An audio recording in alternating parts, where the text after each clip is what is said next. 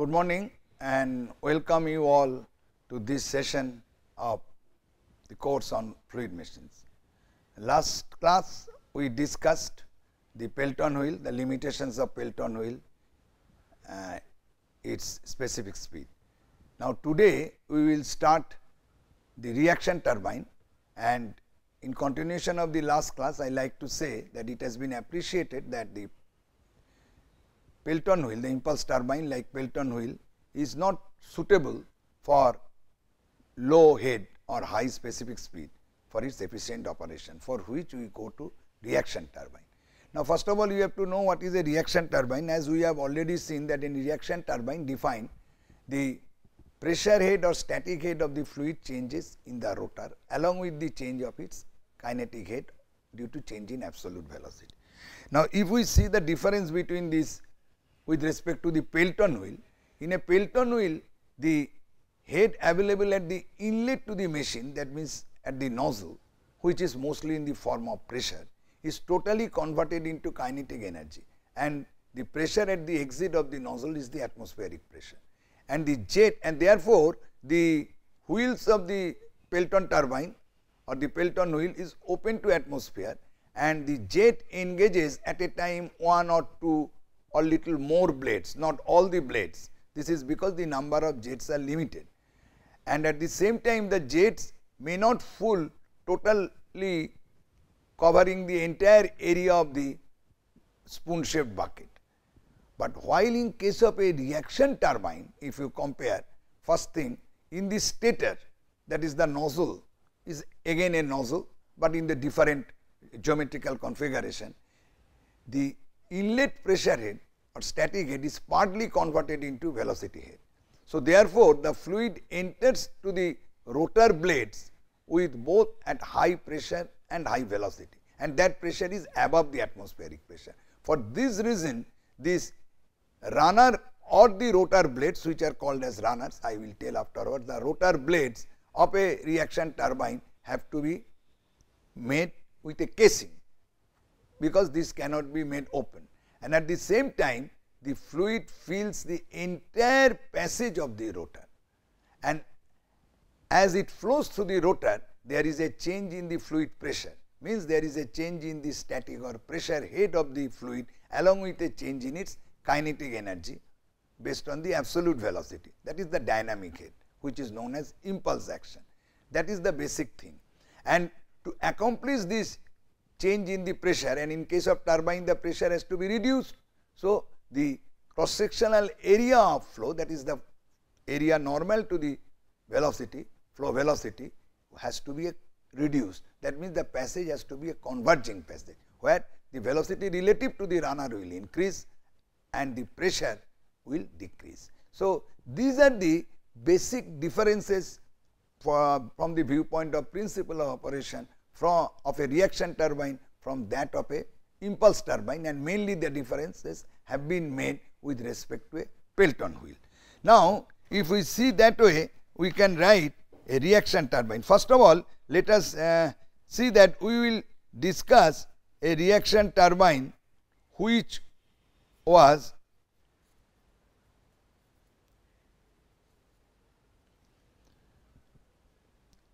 is known as Francis turbine, a typical reaction turbine which is known as Francis turbine, and it was contributed, the development was contributed by the scientist American scientist or engineer James B. Francis, and after his name it is named as Francis. This is also in the middle of 19th century. This is a radial flow turbine, the reaction turbine radial flow type, and as you know the turbine always radial inflow, because the static head has to reduce. So this has to be inflow, which already I have discussed earlier, radial inflow type. Radial inflow type. So this is radial inflow type reaction turbine, which is known as Francis turbine, named after the American engineer Francis, who made much to the development of this turbine. Now the main components of the turbines, if you see, first is the guide vanes, first is not the guide vane, rather I will write first is the scroll casing, which is a spiral casing. Number 2 is the guide vanes or stay vanes. Number 3 is the rotor with blades or vanes. This is known as a runner mainly. This is known as a runner, and number 4 is the draft tube. So, a radial flow reaction turbine is a Francis turbine, is a typical radial flow reaction turbine. Francis turbine consists of 4 main components. One is scroll casing. Now, these components I have written in order of the sequence of flow path. The flow enters first in scroll casing, which is a spiral casing, then guide vanes or stay vanes, these are fixed vanes, then rotor with blades. Now, these two are fixed, and actually this can be viewed as the stator of the machine. Then rotor, which is mounted to the shaft and rotates with the constant angular speed. The blades and vanes are there, which are known as runner. This is the rotor of the machine. And finally, at the discharge end of the runner, a fixed tube is added, which is known as draft tube, before the water leaves or before the water is ejected or discharged at the level which is known as tail race. That means, the draft tube is a fixed tube which is attached to the outlet of the runner, through which the water ultimately flows to the sump or to that level where the water is discharged, for example, in the river, which we call as the tail race. So, these 4 main parts constitute a reaction turbine, Francis type reaction turbine. So, with this in the background, let us see how, for a simple diagram, how does it look like. Now, here this is the spiral casing or the scroll casing, or sometimes this is known as volute casing, or here you can write scroll casing, both the name is there. Scroll casing or volute casing. Here also for correction we can write, this is another terminology, volute. Scroll casing or volute, or sometimes volute casing also. Now, the water enters at high pressure here and it flows in this direction. This is a typical spiral casing which provides an area which is reducing, or it is reduced in the direction of the flow along through this scroll casing. The purpose of this reduction I will tell afterwards. Now, here you see there is a number of fixed blades which are pivoted at this point. These are the pivot points. These are pivoted at this point. These are pivoted at this point. So, these are pivoted at this point. And for a given fixed position, this allows the flow to flow through this passage. So, what happens as the flow comes and flows, as the water comes and flows through the spiral casing, the flow enters like this. This is the flow enters in the passage of these blades. These are known as guide vanes or wicket gates. These are known as guide vanes or wicket gates. These are stator part of the turbine. Now, what happens? The flow is entering into this passage of guide vanes or wicket gates. So, therefore, the flow rate gets reduced in this direction. So, the area is accordingly reduced, so that the velocity of flow in the spiral casing is maintained constant. So, to maintain the uniformity of the velocity along its flow direction, this area is reduced since the flow is entering into this passage. So, this passage you see is a convergent type, which means here what happens when this enters here, the pressure is reduced and velocity is increased. So, therefore, a part of the pressure is reduced here while it flows through this. So, the part of the pressure head which is available here is reduced while it flows through this. This creates a convergent passage, and this is designed in such a way that it has two purposes. It reduces the pressure and increases the velocity, and at the same time it directs the fluid or water here properly to these runner blades. These are the runner blades. These are written as, these are shown as, this is runner blades. That means this is mounted on the rotating disc, this is the shaft. So, these blades are runner blades. So, therefore, the fluid enters like this in the blade passages of the runner blades as it rotates. So, therefore, it is a radial inward flow. Flow comes here, flows through the wicket gate or guide vanes, where the purpose is that it provides a converging passage, pressure is reduced and velocity is increased. So, at the same time it directs the fluid to the proper angle by which it can glide. That means, it will match the angle of the runner blade, so that it can glide through the runner blade and flows through the blade passages. At the inlet it has a high velocity and high pressure also, and it is an inward flow. And at the same time, if you see the flow passages of the runner blades made by the runner blade is also converging. That means, when the fluid flows through the runner blade, by the impulse action its velocity is reduced and also its pressure is reduced.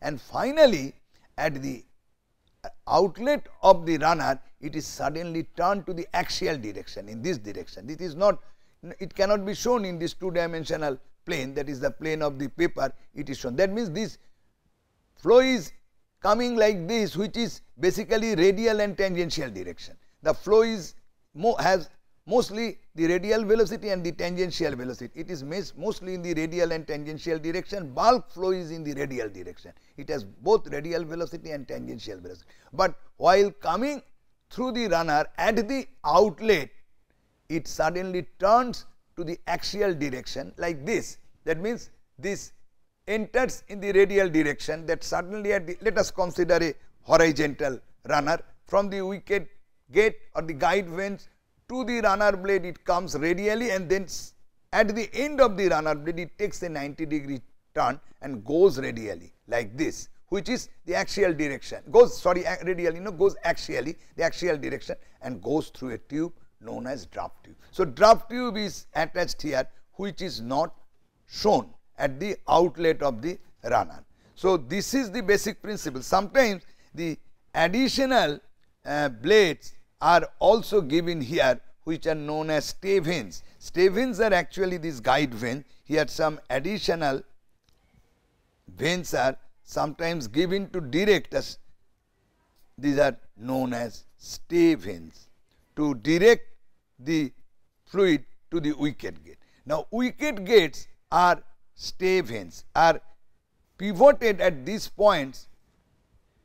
The reason reason of this is that the wicket gates can be rotated about this pivotal point, so that this can increase or decrease the flow passage area between these two blades. This is required for changing the fluid flow to the runner for its governing due to the change in load. That is why these guide vanes or wicket gates are pivoted. There may be additional guide vanes known as stay vanes. So, therefore, we see the guide vanes or wicket gates or stay vanes. First it comes to the scroll casing or volute casing, then it flows to the guide vanes, stay vanes. The purpose of these vanes are to direct the fluid to the runner, and at the same time the change in pressure, that reduce the static pressure by providing a converging area of flow, cross sectional area of flow, and it properly directs the fluid to the runner blade passages, and it flows to runner blade passages and comes out of the draft tube finally to the tail race level. Let us have a look to this picture. Let us have a look to this picture. I do not know how much it will be. If you see this picture clear, this is actually the turbines in practice. This is the vertical shaft.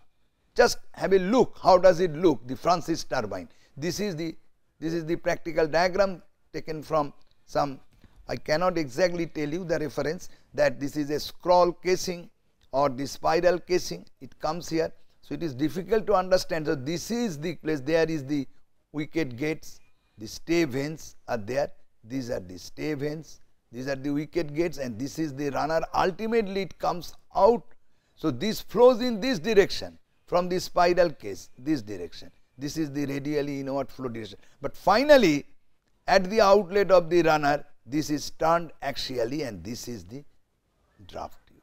Stay vanes, this is draft tube, these are the runner blades. So, this is the overall picture of a Francis reaction turbine. So, it is very difficult to understand in details because it is not possible, but you can have an idea how does it look like, and then the final water is discharged through this. And the purpose of the draft tube, I tell you here, is to reduce the kinetic energy of the water at the outlet. That means, the water which is discharged from the machine at some velocity is carrying a kinetic energy, and that is a wastage of energy. To reduce that waste energy, that is the kinetic energy of the water discharged from the machine, a tube is attached whose area of cross section increases. This is basically a diverging tube, so that the flow velocity at the outlet of this tube is much smaller compared to that of the outlet of the runner. So that the ultimate velocity, you have to discharge the water, and to discharge the water you have to have some velocity. So, you cannot make this velocity 0. So, it should be kept as minimum as possible. Then this draft tube is a part of the machine, and finally, the discharge or outlet of the draft tube is the discharge and outlet of the machine, and this comes with a relatively low velocity at the tail race level. So, that the kinetic energy wasted is, or the kinetic energy loss which cannot be utilized for power generation, is kept to minimum. So, after this we now, well,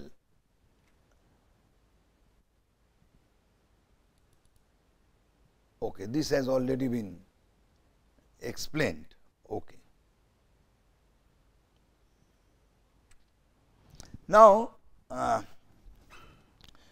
to understand the purpose of the draft tube and the principle of operation of a reaction machine, we should first know how the different energy quantities, that head energy per unit weight, is being defined as the fluid flows through the different components of the Francis reaction turbine. Okay. Basic purpose of the draft tube, as I have told, to reduce the kinetic energy at the outlet of the machine, and at the same time to keep the Francis runner at a much higher height than the tail race level without sacrificing any energy, that any head, because people apparently, it seems that if you place it much above, so you lose some potential energy, because the tail race is at a lower level and our turbine is at a higher level, but you can keep it provided you attach a draft tube which is a part of the turbine itself. So, to understand that thing more clearly, we see this particular diagram. Here we see that this is the height of water at a higher altitude, stored water, and this is the pipeline which leads from that reservoir at that high altitude to the turbine. This is the turbine, and this is known as penstock. This is known as penstock. This is known as penstock. This the terminology, this pipeline. This comes to the turbine, and this is the draft tube, as I have shown you. The turbine is a vertical shaft turbine. This comes like that, flows inward.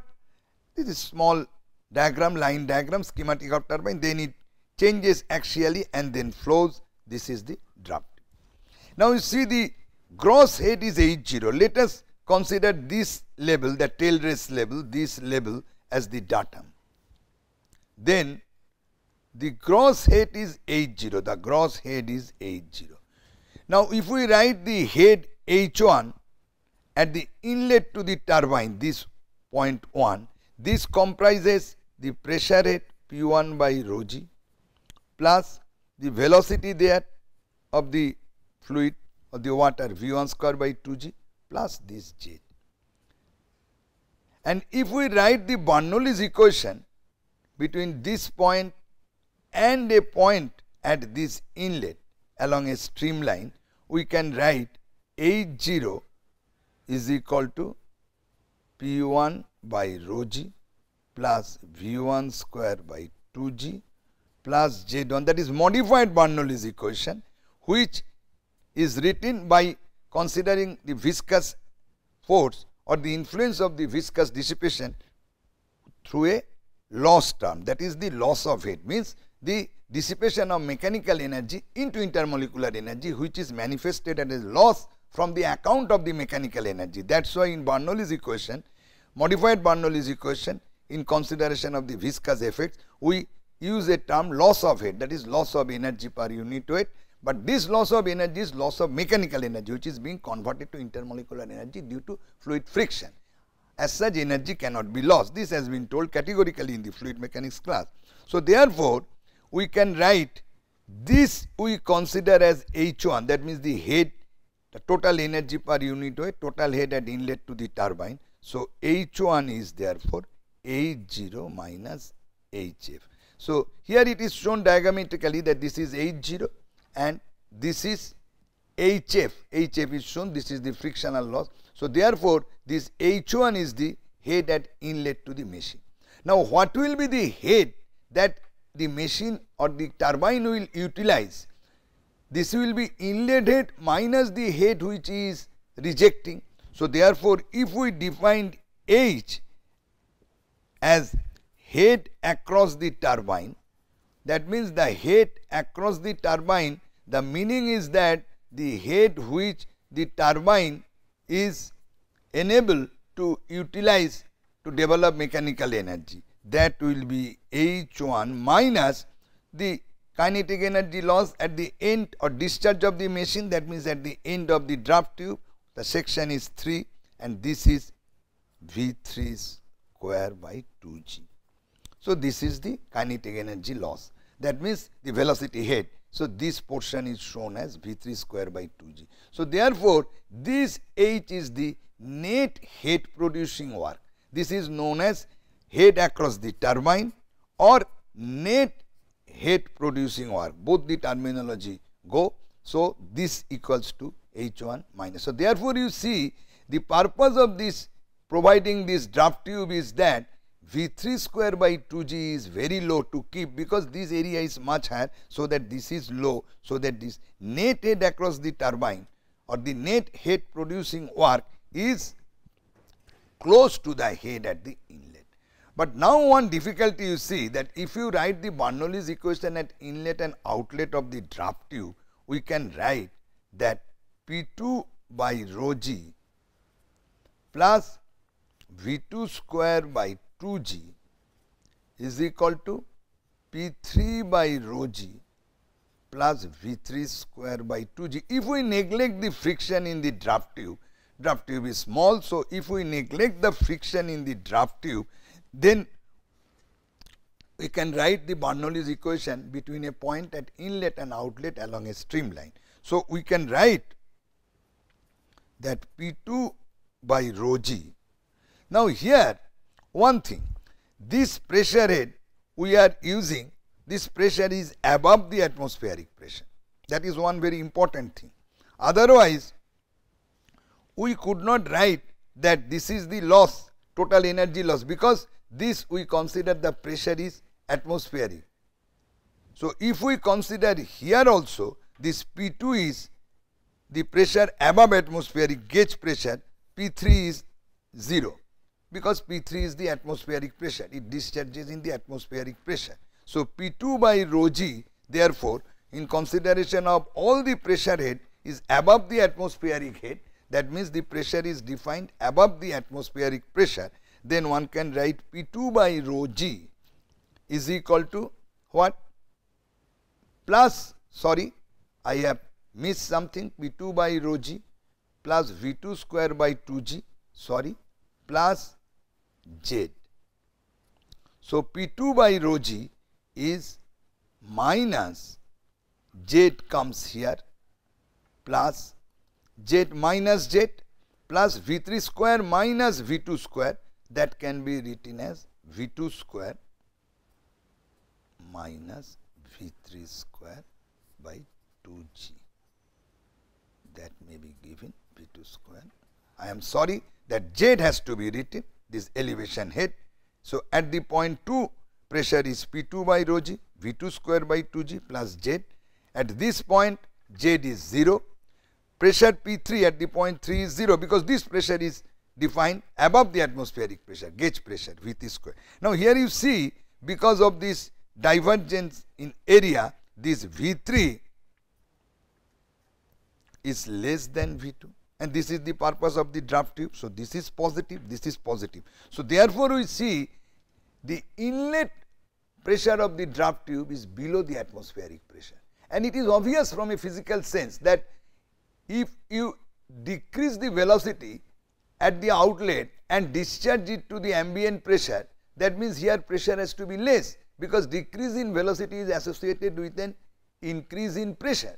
So, if pressure is increased up to the atmospheric pressure, so pressure in the upstream has to be less than the atmospheric pressure. From simple common sense, you can find it by writing the Bernoulli's equation, you can write it. But if you take care of the frictional losses, this will be little modified, but it is true that the pressure at the inlet to this draft tube will be negative. So, that is a danger, and we have to see that this pressure should not go below the vapor pressure of the water at the working temperature. For example, normal temperature, if we know the vapor pressure of the water, so this pressure should not fall below that, otherwise water will start boiling and the vapor bubbles will be generated. That is known as cavitation, that we will discuss afterward.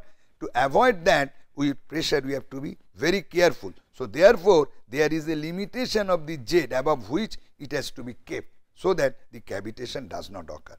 Another thing you have to appreciate, that this Z does not come into picture in the head across the turbine, because this is a part of the turbine. So, turbine can be kept at any height without sacrificing any head, because if the turbine, if there was no draft tube, the outlet, the loss of energy at the outlet. So, this head across the turbine H could have been H1 minus, if this was there, V2 square by 2g minus Z.